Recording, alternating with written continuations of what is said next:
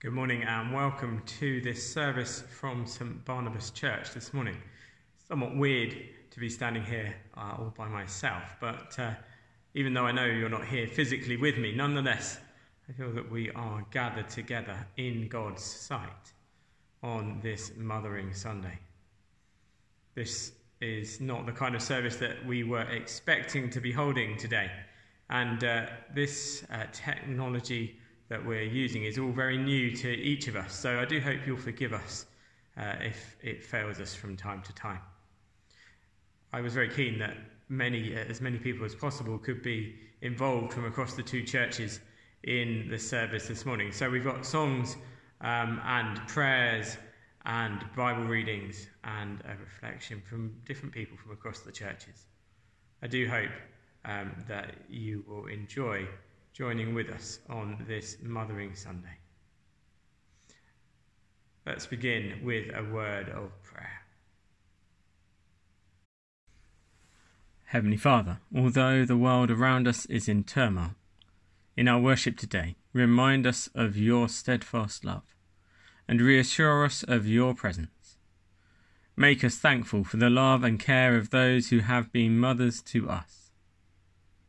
Help us as we sing your praise, confess our sins and bring our prayers to you, to know the Holy Spirit at work within us. Through Jesus Christ our Lord. Amen. Recognizing our dependence upon God, we are invited to come and confess before him those times when we failed to live up to his values. As we come before God, let us call to mind our sin, our failure to value the love of others, and our failure to love as Christ has loved us. Your love gives us life from the moment of conception, yet we fail to live as your children. Lord, have mercy. Lord, have mercy. You call us to do good. We seek our own good. Christ, have mercy. Christ, have mercy. You hear us when we cry for help, yet we ignore the cries of others. Lord, have mercy. Lord, have mercy. May the Father of all mercies cleanse us from our sins and restore us in his image, to the praise and glory of his name, through Jesus Christ our Lord. Amen. The Collect for Mothering Sunday. God of love, passionate and strong, tender and careful, watch over us and hold us all the days of our life. Through Jesus Christ our Lord. Amen. And we pray for those affected by this coronavirus. God of love and hope, you made the world and care for all creation. But the world feels strange right now. The news is full of stories about coronavirus. Some people are worried that they might get ill. Others are anxious for their family and friends. Be with them and help them to find peace. We pray for the doctors and nurses and scientists and all who are working to discover the right medicines to help those who are ill. Thank you that even in these anxious times, you are with us. Help us to put our trust in you and keep us safe. Amen. We're now going to sing our first song this morning, and played by Amanda Clark, and that is Be Still for the Presence of the Lord. You'll find the words will appear on the screen.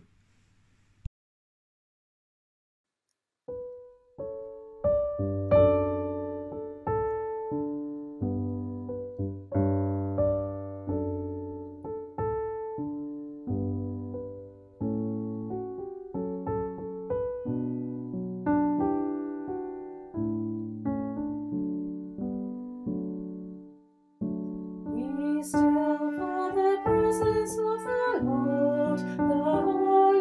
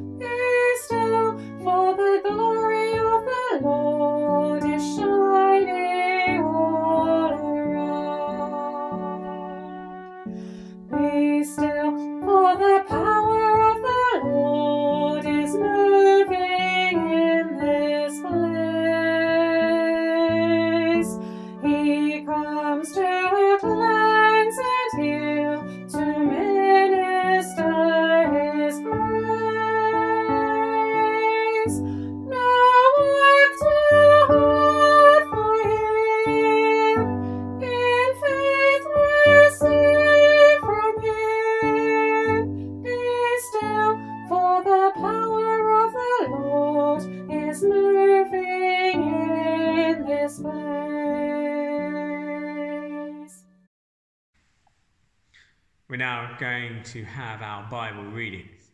The first of these will be read by Tim Ellis from St Mary's and is our next in our series of readings on Genesis as we look at God's creative work. And then this will be followed by our Gospel reading from Richard Ranson, who's going to be reading to us from Luke's Gospel.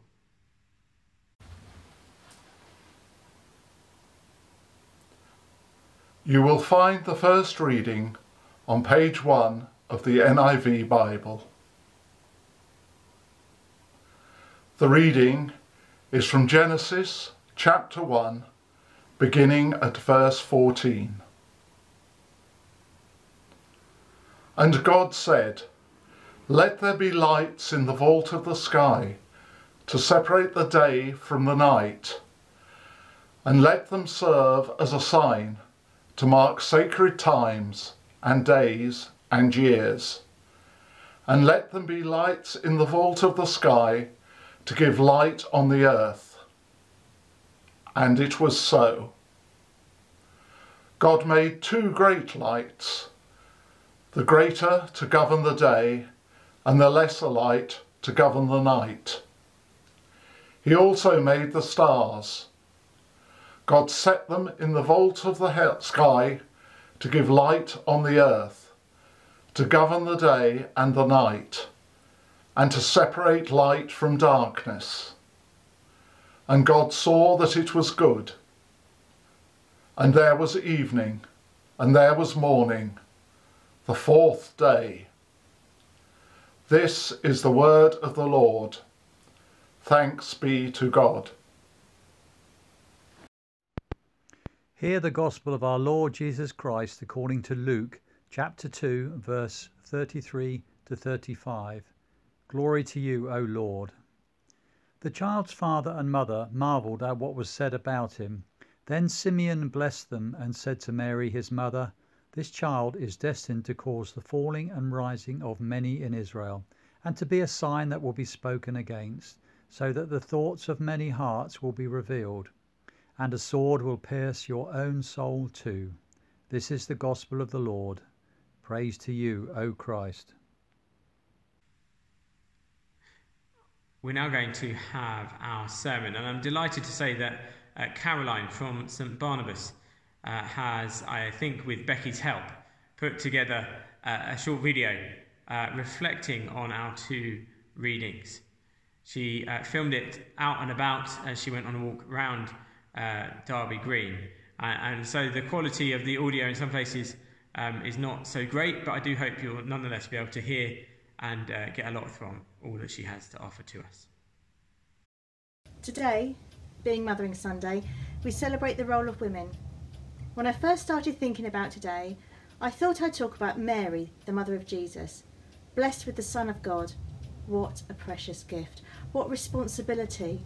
To believe the messenger angels, to trust, to know the future of the child foretold by the gifts given by the wise men, and to follow God's will and purpose to the very end, before own mothering instincts of protection. Full on faith. Our reading from Luke confirms this, and we're thankful that Mary had Joseph beside her, because being mum is kinder working in a team. However, we're studying creation, so let's go back to the very beginning. God is speaking his creation into being.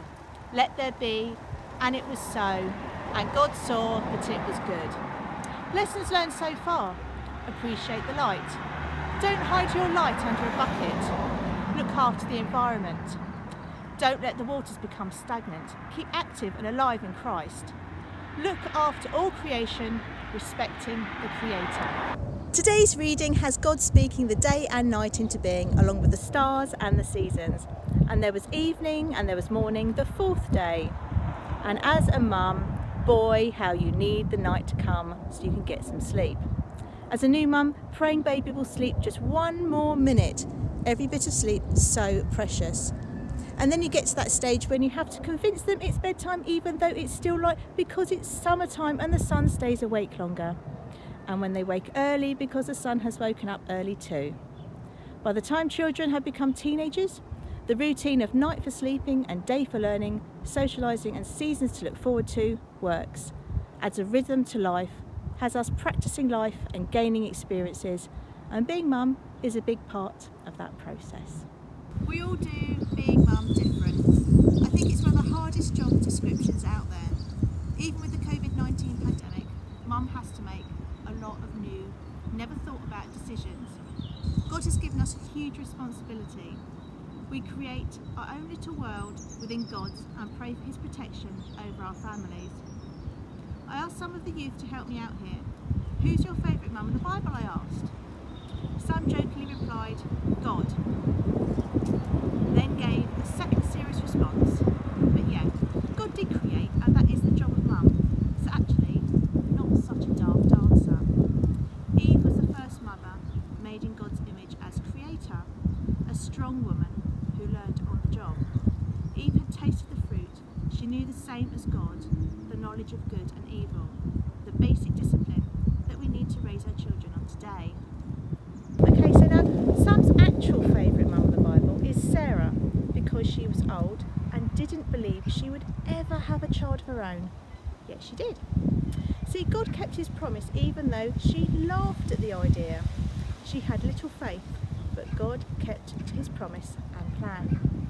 Sarah was a powerful woman in her own right, with her own possessions. She took action where she saw opportunity. She was a decision maker. Sarah did credit God with the eventual birth of her son, naming him Isaac, meaning laughter. Becoming a mum is not a given. There are no guarantees. Some pay fortunes for IVF, getting into debt, destroying their relationships. Some miscarry, and it's hard to get past that loss or believe you will ever be blessed with a child. Only when you give up your want, or in Sarah's case, realise that the surrogate baby Ishmael is your husband's and the promise may not involve you, that maybe it wasn't such a clever idea to use your status over another woman to provide an heir rather than trusting God's promise, and that realisation makes yourself vulnerable enough for God to know your heart and bless you. Sarah at that point was blessed with Isaac, God's plan and heir. It's such an overwhelming want to be blessed with our own child that it can take over our lives and logical thinking. Abraham was obedient to Sarah. We know that he thought she was gorgeous. He was a bit smitten. They had a good marriage. A mum in a secure family unit is the ideal, and I would hope that she learned to trust God through that journey. I'd hope we all would. Another mum of this story is Hagar, possession of Sarah. This is Becky's favourite mum of the Bible. Hagar was Sarah's slave girl, given to Abraham to be her surrogate.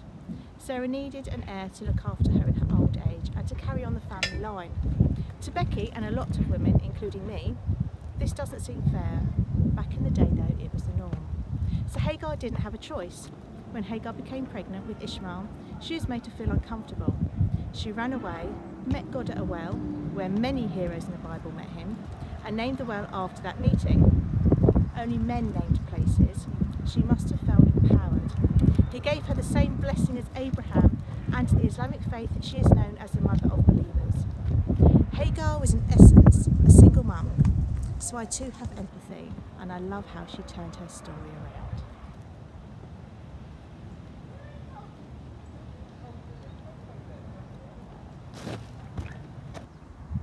Another hero whose story began at a well, Rebecca. The naming of my Becky was inspired by this story, although also being inspired by Harry Enfield, I settled for a more creative Becky Lulu. I think I must have been humoured with the youngest Jacob being seen as the favourite and gaining his father's blessing and heir to the family line. My eldest sister and I still openly try and get our dad to say who's the favourite, and my two fight over which is my favourite. And it's true, Isaac favoured Esau, whereas Rebecca favoured Jacob. That sounds fair, each having a favourite. Rebecca, being a wise woman of God, knew that Esau had kind of given away his blessing by marrying outside of the family. A similar reason as Sarah in a way. So Isaac was to marry as God intended and marry from within the line of Abraham's people. So as a mum, do I have a favourite? No. Just as Isaac loved Esau because he was a bit of a lad, hunting and active, doing the things that he would have enjoyed to do, if not for his own protective mum. Just as Rebecca loved Jacob, the homely one. I love both my daughters for who they are. Becky, my deep thinker, who will change the world and fight for equality and defeat prejudices. And Daisy, who will continually build her resilience to whatever is thrown at her and will be a strong woman that no one will mess with. Both make me laugh out loud. Both know that God is in control. I really don't know which would have God's blessing. I pray both. As a mum, I love seeing my girls arrange movie nights or trips out and generally getting on. I hate seeing them fight. And in the story of Leah and Rachel, we find two sisters that fought. Both felt inadequate for different reasons. Some mental health first aid was most likely needed to build their self-efficacy and nurture self-compassion, a huge concern put on mothers today. Neither were aware of their blessings. Between them and their maids, they birthed the 12 tribes of Israel, the line of Judea, taking us to Ruth and her mother-in-law Naomi, both widows, both relying on each other and the welfare system, a system still in place today and a godsend to many. They were strengthened and guided by their faith in God, leading them to their kinsman redeemer. A child is born, the father of Jesse, the line to Jesus, born of Mother Mary. The story is about faith and bringing people into God's community.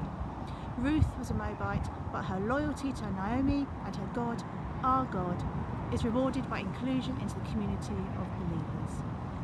And this brings me to the message that I believe God is wanting me to share, one of community.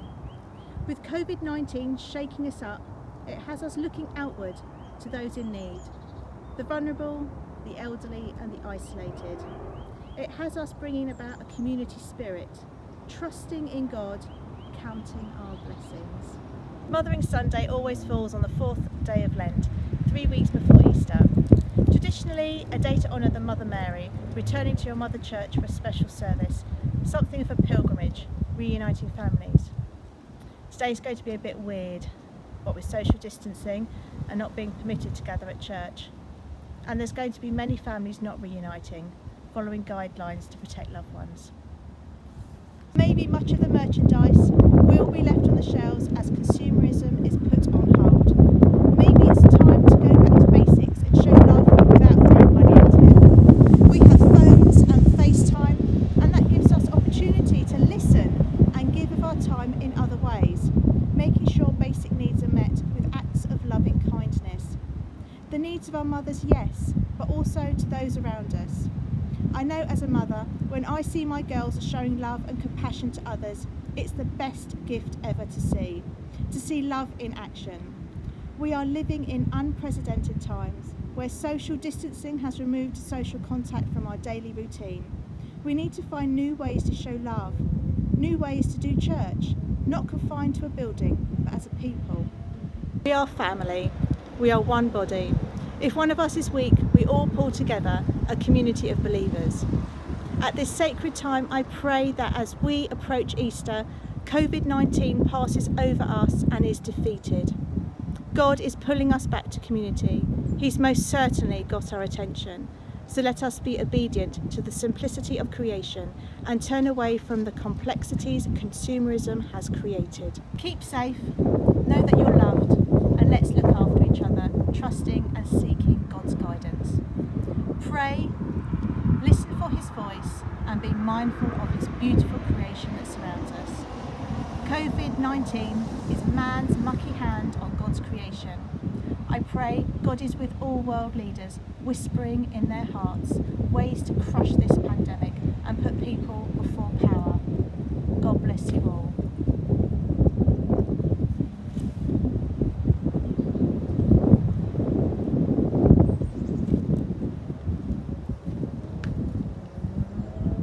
Hallelujah!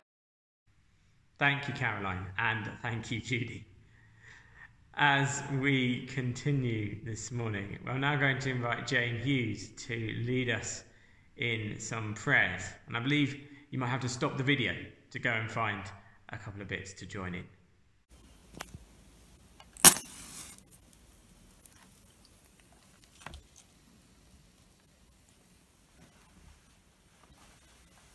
The light shines in the darkness, and the darkness has never put it out.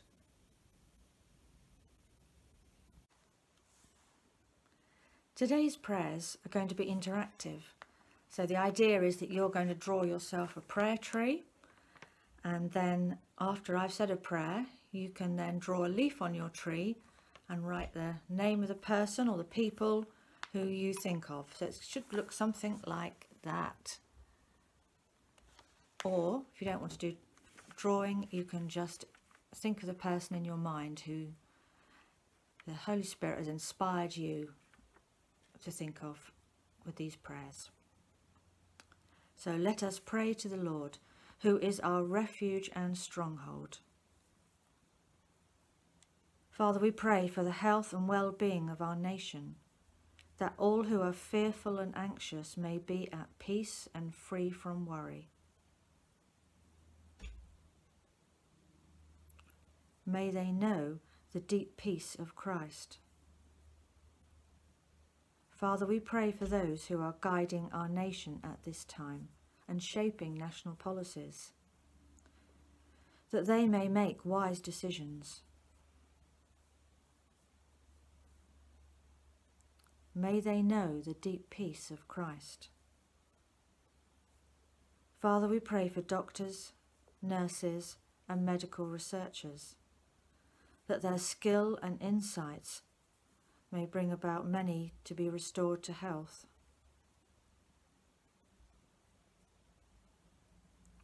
May they know the deep peace of Christ. Father God, we pray for all involved in the production, distribution, and selling of food. May you give them strength and wisdom to keep the food coming into our shops. May they know the deep peace of Christ. Father God, we pray for all who are key workers at this time. Those who work in the energy sector, those who collect our rubbish, and many others. May you protect them and guide them whilst they work to enable our well-being.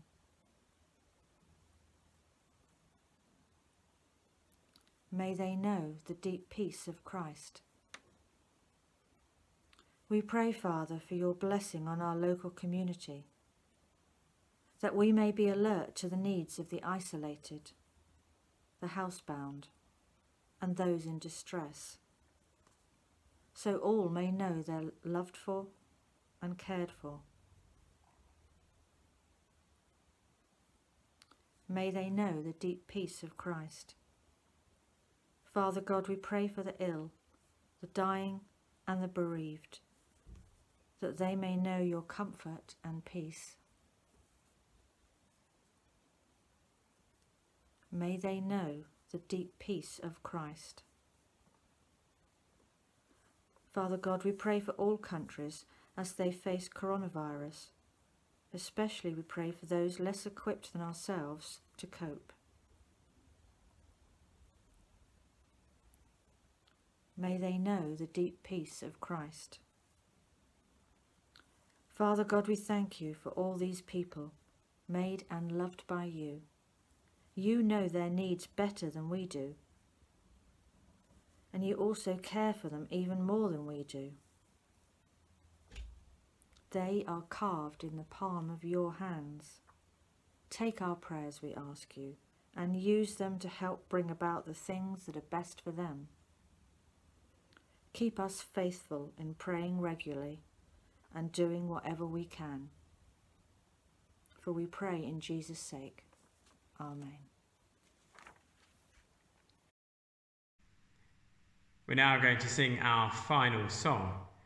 This is one of the ones which I know the children really enjoy and which I think is very apt considering all that's happening in the world around us. We're going to sing My Lighthouse.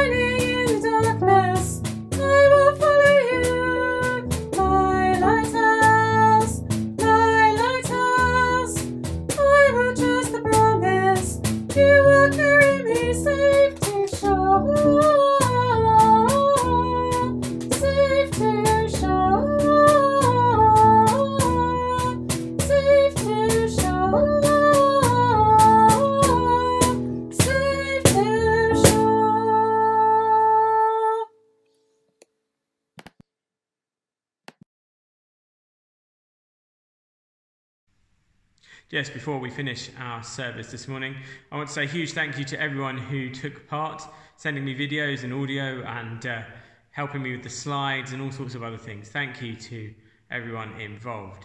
As I said at the beginning, I do apologise for those areas where it's been difficult to hear or to follow along with what's happening. As we grapple with the technology, I'm sure we will get better at doing this.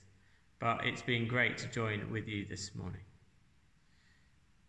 Just a couple of notices from me. It wouldn't be church without notices, so just a couple from me. Firstly, if you are struggling in any way and you need help, please don't hesitate to contact us or someone else from the church if you are already aware of someone who's willing to help you. But please don't hesitate to contact one of the clergy if you do think that we could help in any way. Secondly, our food bank remains open. And if you're under 70 and might have some spare time on a Monday or a Thursday afternoon, or indeed if you are around other times during the week and might be able to deliver things to people in a safe way, we'd love to hear from you, as many of our volunteers are now self-isolating because of their age or the conditions they've got. Thirdly, just to remind you that at 7 o'clock this evening, the Archbishop's asked each of us to light a candle and put it in our windows and then to say a prayer. That's at 7 o'clock this evening, to pray for this virus and the world and our response to it. And finally, I do just hope and pray that you would have, wherever you are, a very wonderful Mothering Sunday. Let's close in a word of blessing. The peace of God, which passes all understanding, keep your hearts and minds in the knowledge and love of God, and of his Son, Jesus Christ, our Lord. And the blessing of God Almighty, the Father, the Son, and the Holy Spirit, be upon you and remain with you always. Amen. Go in peace to love and serve the Lord. In the name of Christ. Amen.